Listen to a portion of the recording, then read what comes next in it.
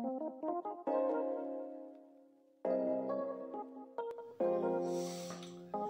everyone, welcome to my YouTube channel and Facebook page as well, Captain Coach RJ.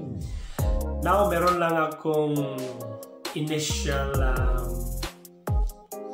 video tutorial sa inyo, no? Regarding cargo matters, yung mga things to consider na dapat maintindihan niyo muna yung relationship.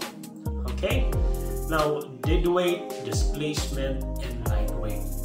Kailangan maintindihan niya para mas madaling magawa yung cargo calculations. Kahit dito pa lang, you have already idea. Okay? Deadweight is the difference between light displacement and load displacement. Okay? Now, saan ba ginagamit natin o saan ba natin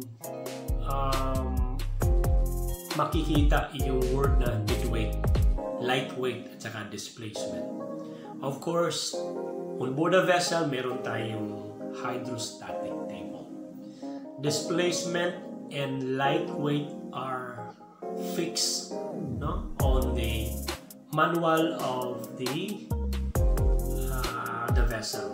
Okay, the deadweight, of course, the deadweight, if you have the displacement data or details, you will get the deadweight because the lightship is already considered the fixed weight of the vessel, no?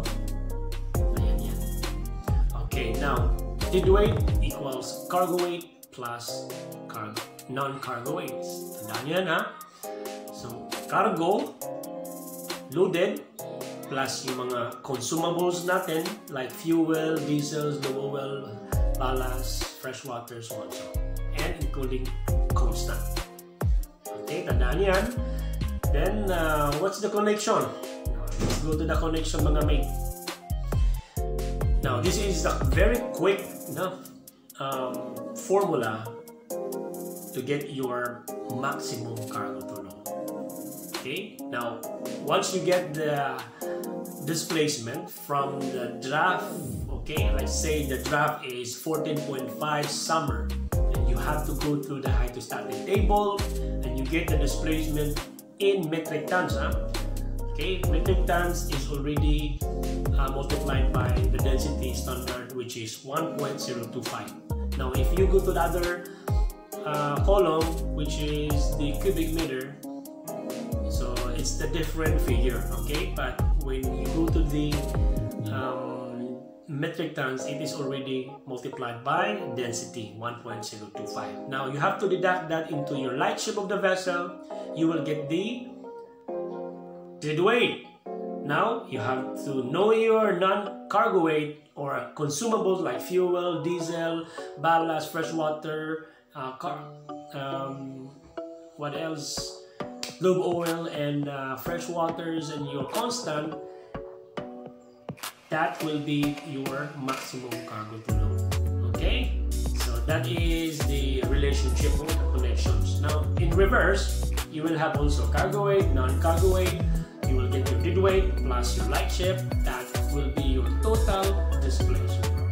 Alright, mga mate, so that is only initial videos for your tutorial, okay? Additional free videos for your additional skills, no, and enhancement para maintindihan ninyo na before we jump into more rigid and hands-on training when it comes to completing the voyage instructions from load port to discharge port, initial draft survey, final draft survey, and we carry out the loading sequence, discharging sequence until we complete all these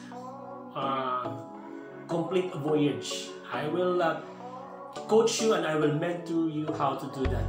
Okay? Para pulido tayo. But for this time, only initial ideas para mag-prepare yung minds ninyo to go beyond that, go ahead sa ating pinaka coaching and mentoring target. Okay ba yan mga mate? So if you really like the video, if you really like to be coached with me, Captain Coach RJ, just reach me to my Facebook page, make a comment, and tell me your intention. Okay, so guys, for now, thank you very much for watching.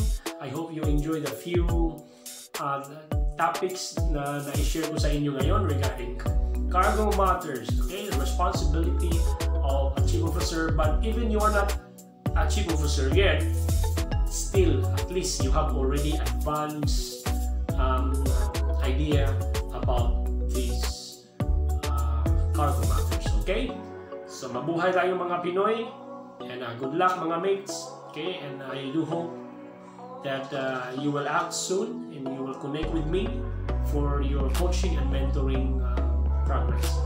Thank you very much. Have a nice day.